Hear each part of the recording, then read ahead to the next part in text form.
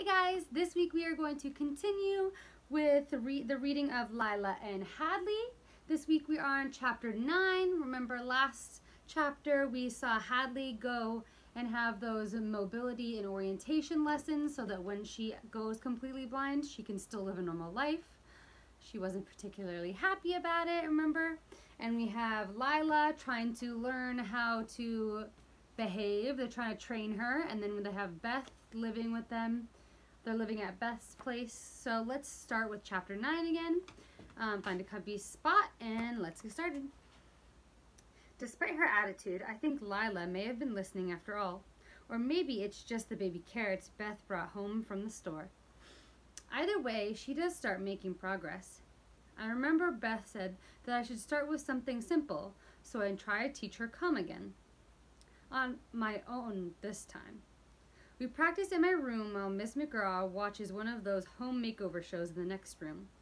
She has a loud, witchy cackle that she lets out whenever one of those hosts says something funny.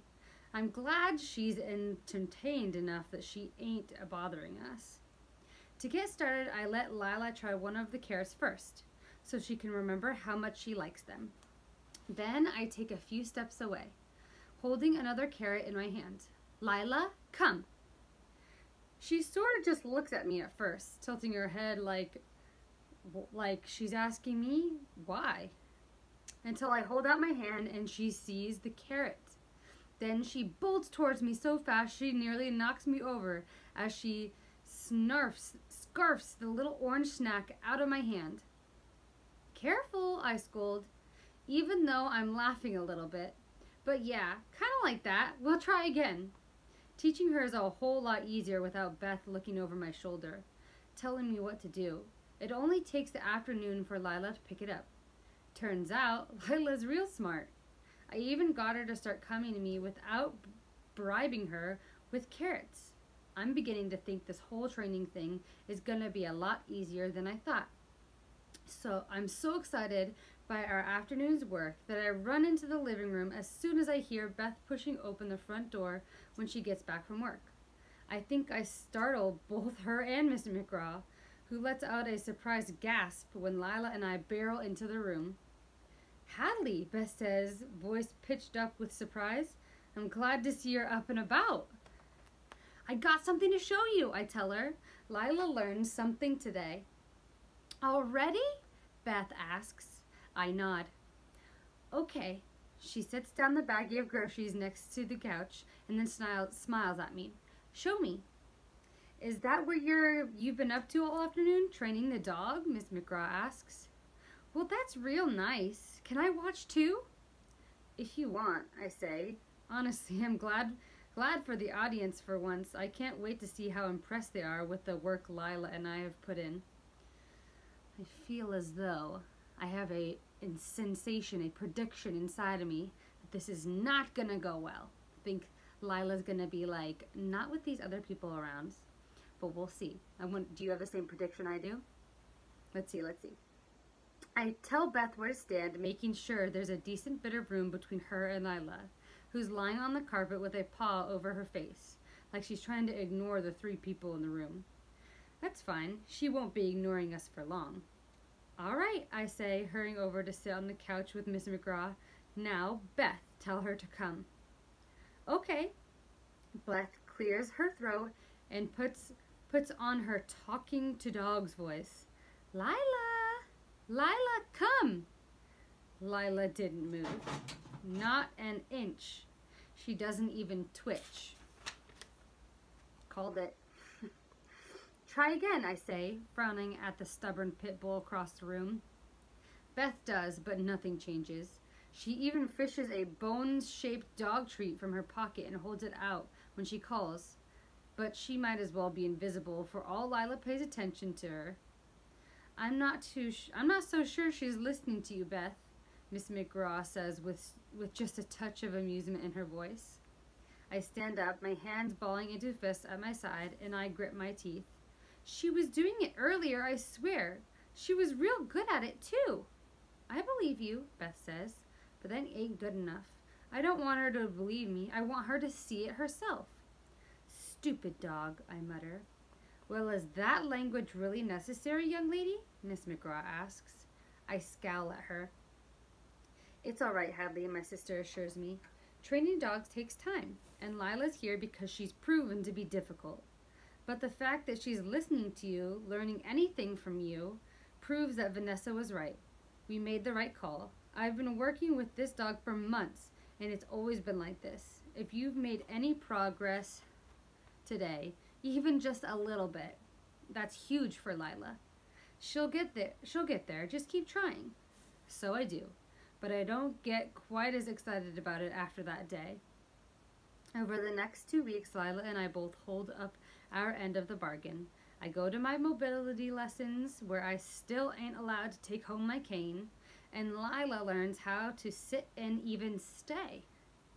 At least she learns to do it for me when there ain't nobody else around. Why do you gotta be like that? I ask her one night, after another failed attempt to show Beth what I've taught her. This time I was the one giving the command.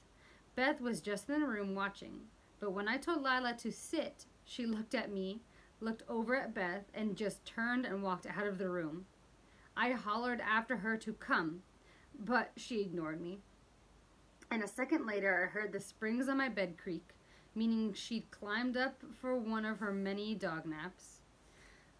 We are sitting on my bed now, me leaning against the headboard with my legs folded, her lying at the feet, with her chin resting on her paw. Her eyes are open as she stares at me. She's got real sad eyes, I think. Maybe that's a silly thing to think about a dog, but I can't help it. There's something about them that just seems lonely. You wouldn't be so alone if you let people see what you've learned, I tell her. Some real nice family would probably be happy to adopt you if they saw how smart you are. But you gotta show other people, not just me. Why won't you try? She don't answer, of course. But as soon as I ask, I realize she don't need to, because I understand. Truth is, I feel awful lonely too. I know that don't make no sense. Beth's here and is always wanting to spend time together. Mama calls and tries to talk to me every day. Joey and Maya are always texting me, asking me how I'm doing. And my new house is like awesome. And Miss McGraw tries real hard to make conversation with me or get me to watch TV shows with her when she's here during the day. I've got people who want to be around me. It's me pushing them away. I am lonely, but trying to do anything to fix it just feels so tiring. So I just keep ignoring people, or, like with Beth, lashing out. It ain't something I like about myself right now, but it's all I can seem to do these days. I shift onto my knees and crawl to the foot of my bed, stretching out on my stomach with my head on Lila's back. She turns her face for a second, licking my cheek, before resting her chin on her paws again. I guess at least we got each other, I say. I mean, I ain't a dog person, not at all. But you ain't half bad. I reach up and scratch behind one of her ears as I speak. I know it's tough. Everything feels tiring or annoying, but the rescue ain't gonna be able to keep you if you don't learn some stuff, Lila. She picks up her head and turns it away, staring in the opposite direction, like she don't want to hear what I've got to say. I know, but it's for the best. Do it for me at least. You'd think I'd feel ridiculous talking to a dog like that, like she could understand a word what I was saying, but I don't. Talking to Lila feels easier than anyone else. Maybe it's because she don't talk back, trying to give me advice or comfort me with words that mean nothing, or maybe it's those sad eyes. I ain't sure. But I'm starting to think she understands more than I give her credit for, because on Friday, something changes. I come home from my 4th mobility lesson, and this time, Celia lets me take the cane home with me. I trust you to be responsible with it, she tells me before Miss McGraw picks me up from the community center. You've done a very good job so far, but I want you to get some practice at home. Use it when you go out with your sister. Next week, we're going to start doing some routes outside, now that you've got the hang of using it indoors. I don't tell her that I hardly ever leave the house, even when Beth asks me to go places with her. Instead, I just nod. My wrist is aching from the repeated motion of using the cane for the past hour, even though Celia keeps saying that I'll get better once I practice more. I ain't so sure I want to deal with that. Still, Beth makes a whole thing out of this, like it's some sort of big accomplishment and not just a stick I get to bring home. She badgers me about what my favorite food is because she wants to make me a nice dinner to celebrate. It's nothing to get worked up about, I tell her irritatedly. It's just a cane. Little kids get to bring theirs home. It ain't special. I'm just proud of you, she says, sounding defeated. But okay, if you don't want to have a nice dinner, we won't. I don't. She sighs and plops down on the couch. I know I've disappointed her, and I feel a little bad, but I don't know what to do about it. So instead, I look over to Lila, who's lying on the carpet again. Lila, come, I say, not thinking about it. I just want to pet her. But when she gets up and walks over to me, I hear Beth take in a sharp breath. I look over at her, confused, but then realize what's just happened. Beth doesn't say anything. She just watches us. Lila, I say slowly. She's standing right in front of me, looking me dead in the eye. Lila, sit. And she does. I look at Beth again, who's got her hands over her mouth. Lila, stay, I say. I walk away from her, moving toward the doorway. The dog's head swivels to follow my movement. I pause for a minute, then say, come. She stands up and walks to me. Walks right past Beth, not at all shy about her being there.